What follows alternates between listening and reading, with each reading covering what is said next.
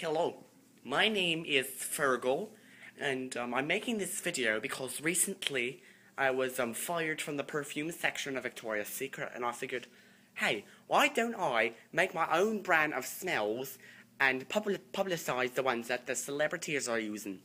And right now, I have 3 that I made so far, and 2 that very famous celebrities have gone. Let's go check them out, shall we? Here we have one of my firsts. It's called Monkey's Arse, and it mostly contains eel piss, ground up acorns, and peaches. It smells rather pungent, and it'll remind you of a dead cat. Over here, we have one by Jim Carrey, and it's called The Jews Are Responsible for All the Wars in the World.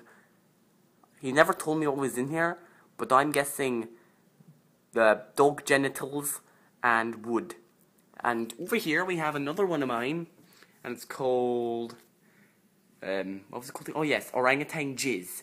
And as you may guess, it contains orangutan jizz, and it's also combined with roses, daisies, dead beetles, and squirrel droppings. And over here, we have one from Selena Gomez, The Smell of Death. And what she did was, she went over to her great-great-great-grandfather's grave, dug up his remains, and then put them into this perfume. She also had her period inside here, and she also put in some tortillas and guacamole, for she is Hispanic. And then our last perfume I have so far, Rosemary Surprise, and it has cherries in it, grapes in it, fingers in it, human fingers that is, piss in it. What else does it have in it? Oh yes, apples. Did I say, yes, I said cherries, cupcakes, and dead fetuses from abortions. And it also has Khloe Kardashian's hair.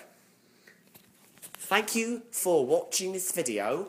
I'm very grateful. Once again, my name is Fearghal, and I have a shop in England called Fearghal's Funky Freshness Smells, and you'll find it behind the McDonald's. I will see you later.